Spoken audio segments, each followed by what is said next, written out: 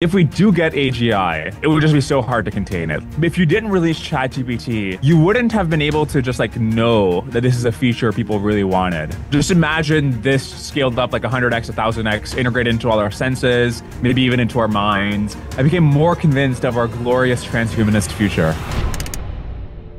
I want to talk about acceleration. Yeah. What does it mean to feel the acceleration for you? I think the real bottleneck is just we got to make them smarter. I don't like they're already so cheap. It's like 2 cents per million tokens or something ridiculous. Yeah. I think the real bottleneck for me using them more is not their price, but them being more useful, being able to take over more parts of the economy. Do you think that intelligence is all we need? Do we even need to map the different parts of like the skill tree that humans have, like charisma, wisdom? Like the AIs are getting more intelligent, but they're already like maxed out on wisdom, right? There has been this trend in AI where whenever there's a big breakthrough, we think we've automated a large part of what intelligence is. And in fact, in retrospect, it's clear that it was only a beginning. So the big example here is when Deep Blue came out and beat Kasparov at chess. People thought that this was like a big breakthrough in intelligence in general, because we thought that what chess required was this general intelligence. And you might have heard this concept of AI complete problems, where if you solve this problem, then you've solved intelligence. So people said that about self-driving. The Turing test was supposed to be AI complete. We've gone through all of these subcomponents of intelligence, and afterwards we realized there's actually still more left to it. The thing that's sort of underrated is not even agency per se, although that's a part of it. I think the thing that's underrated is we humans have this global hive mind where the reason we can make iPhones and we can make buildings and whatever is not just intelligence and also not just agency. It's the fact that there's so much specialization, there's so much capital deepening. People are just like doing things, trying different ideas. AIs need to be smarter in order to do that. They need to have more agency in order to do that. But once they can, if you have millions of AIs running around trying different things, that's when we get the real acceleration, and you'll feel it in your blood. How did you feel this sort of like Ghibli moment? So to me, I get very excited about it because it's like having any human be able to create beautiful images out of text is fantastic. Yes. I became more convinced of our glorious transhumanist future. You're getting a glimpse just from these like early images of how cool and beautiful the things AI makes or helps us make will be. Just imagine this scaled up like 100x, 1000x, integrated into all our senses, maybe even into our minds, integrated into the way we relate with the people we care about and so forth. Yeah, I'm just like, the future could be really beautiful. We've seen these like accelerating trends before. Nuclear energy too cheap to meter has been talked about before. And we have hit stagnation. Like it is possible that just something can break in our society and all these different economic and political forces can align to just say, hey, you know what? Nuclear energy is not going to double every couple of years. And it didn't. What is your P stagnation? Like just your probability that something happens, maybe people freak out, maybe there's just, one world government or something, but we actually see AI stall for a significant amount of time, like 50 years, there's no intelligence explosion, purely for stagnation reasons. Look, we can keep increasing compute that we're putting into these systems for maybe the next 5-10 years, because compute is just growing at this ridiculous rate, where in 3 years, we're going to have 10x the amount of global AI compute that we have right now. But at some point, right now, we're spending 2% of GDP on compute and data centers and stuff like that. You can't just keep like 10xing that forever. If somehow this whole deep learning paradigm is wrong and we just like totally miss the boat somehow, then I can see it happening. That's I give it a 10-20%. Otherwise, if we do get AGI, I'm of the opinion that it would just be so hard to contain it. Like, it's an incredibly powerful technology. Even if there's no intelligence explosion, even if it doesn't help you make an ASI or something, just AGI alone is like, would just make the economy explode and all kinds of crazy shit. I mean, on the like, there's a little bit of a force of deceleration, like the GDP question, but also just, I've had this idea that like, no matter how intelligent you are, you can't break the laws of physics. At a certain point, you need to like get the sand out of the ground and turn it into silicon. And like at a certain point, just moving the sand around fast enough, even at light speed, you're not 10xing every 2 years. And so it feels like there could be a slowing down, even as we're having the robots do basically everything. It's like the robots are still maxed out by physics. I don't know. I was thinking about this morning, actually. And the intuition I was thinking about is, so since 1750s, we've had 2% economic growth in the world. Before that, it was like a tenth of that, right? 0.2%.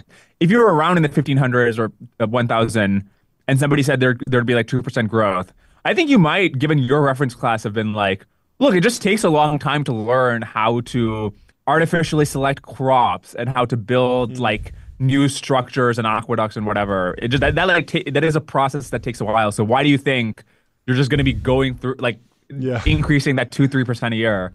And in retrospect, it is like a really weird. You look at the last 100 years of history.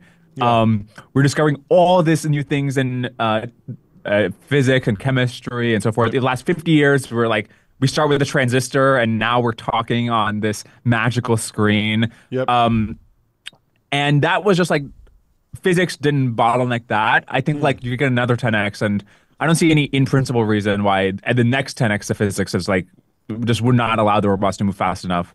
So, yeah, I mean, certainly on the GDP question, I think the energy question's like maybe a little bit murkier, but then there's probably other ways to optimize and still get those GDP lifts, even with energy growing at like a more reasonable, less explosive rate. So I think I agree with you there.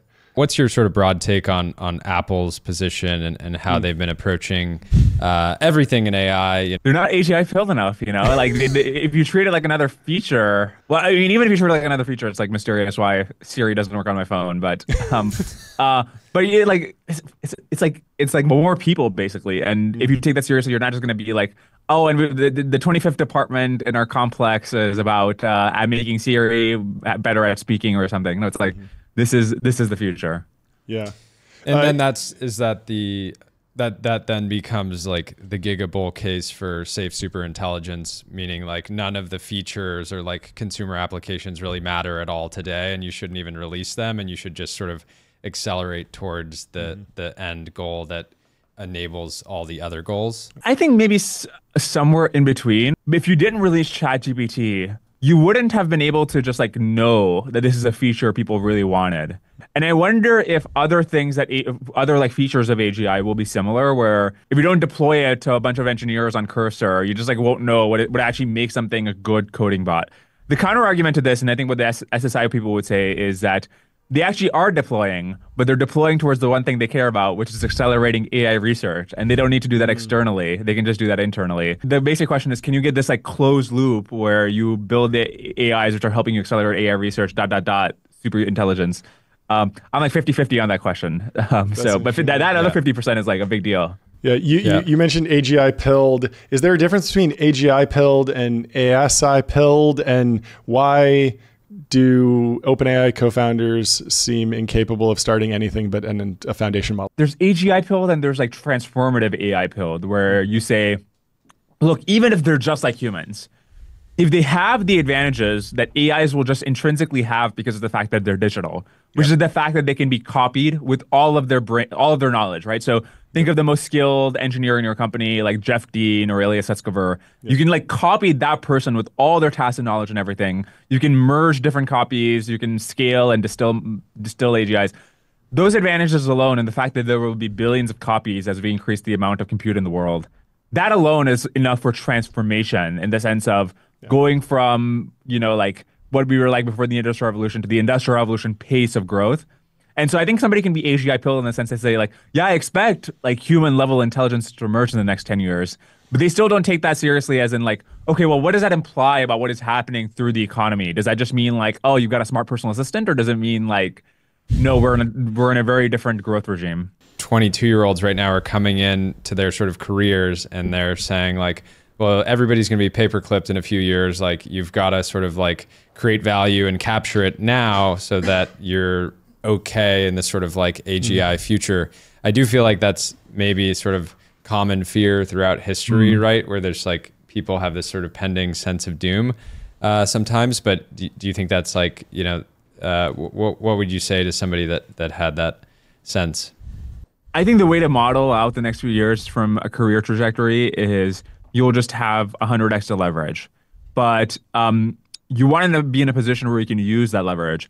There's a common thing, and I'm sure you experience this now as well, is that as you advance in your career, before you're like, I've got a bunch of time, but I don't know what to work on. And after you're further along, you're like, I have no time, but there's like 1,000 different ideas I have for things that would be super valuable or I think would go really well or something.